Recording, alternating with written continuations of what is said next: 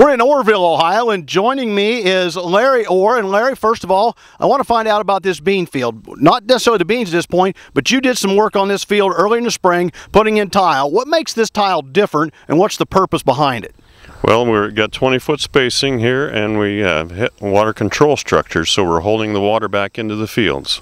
So when you say a water control structure, you're actually controlling the ability of the water and how much water you hold back in the pipes. Yes, we can adjust the depth according to the root system of the plant so that they can get to the water and utilize all the moisture that's in the field. Now, would you say most of this area is suffering from a drought like the rest of the state, or how would you describe this overall area? Most definitely drought, yes.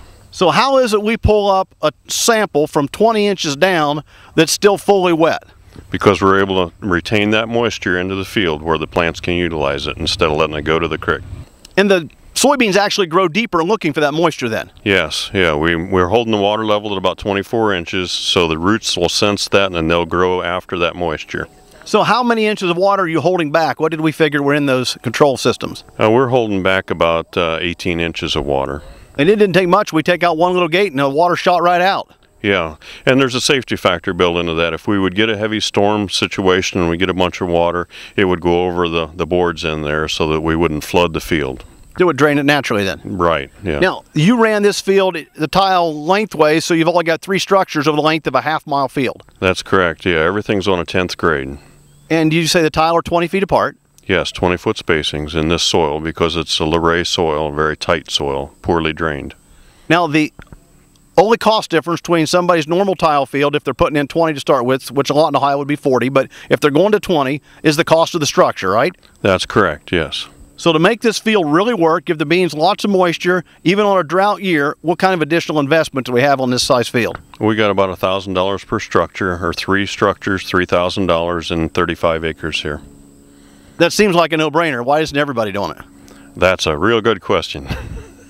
Maybe the idea that you look at beans that won't get harvested until somewhere around the first week of October, that the shortest area in legitimate ground is 40 inches. The tallest stuff's closer to 53. We're all in the first week of August, so they're still blooming, putting on pods and filling, and a great opportunity. Of course, we'll have to come back and tell you more about what they actually yield later on. Larry, with today's concern when it comes to nutrient runoff, one of the advantages that we talked about is the ability for you to actually hold water in the field with the structures while you put nutrients on so that they don't go anywhere. I think that's a big plus, especially in Wayne County here where we have all these dairy operations and so forth.